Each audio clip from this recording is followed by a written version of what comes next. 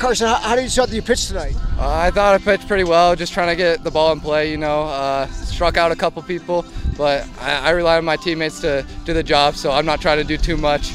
I'm just trying to throw the ball across the plate, and hopefully they hit it to one of my teammates. I was going to say, you guys, you're pretty good on defense in the infield, aren't you? Yeah, that was one of our struggles at the beginning of the year, and we just worked on it hard throughout the year, so now we're getting pretty good at it. How's your velocity so far this year? It's increased over the years. So last year it wasn't very high, but this year it's getting there. I did a lot of bands on the off season and stuff, so it's getting up there. Do you throw a cutter or anything like that? No, I throw a 2-seam fastball, which has a lot of natural movement on it. I throw a 4-seam fastball, which has a lot of downward movement on it. And then, yeah, that's pretty much it for my fastballs. And you want my curveballs too?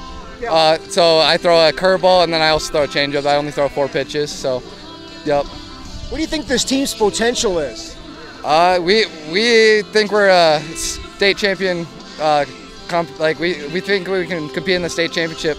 So that's just our thoughts, that we have the arms to do it this year, and we really think we can do it. You're going to go to Iowa Wesleyan. How did that decision come about?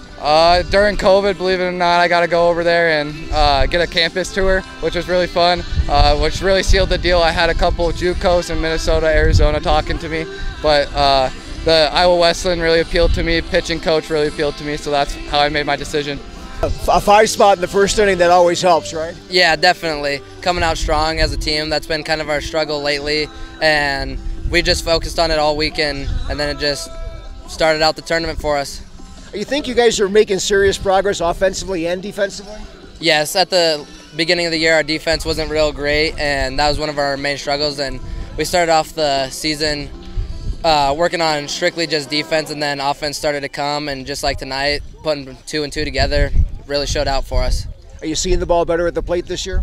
I think I'm kind of struggling with that a little bit this year. I'm not putting the ball in play as much, but I'm doing as much as I can for the team. It's not all about me, and I want to hopefully be a good leadoff for us leading on into districts and state. How does it feel to be out in the field and you got Carson out on the mound there? It's great. Carson goes at people. He doesn't take crap from nobody, and he knows when he's up on the mound. He's got a good defense behind him and a bunch of brothers who are ready to back him up whenever he needs it. You got to feel that the potential here is pretty good heading down the stretch. It's great. We, like I said, the focus for this last week was offense and defense and trying to put it all together, and we really want to put together a state championship team, and we all believe that we can do it.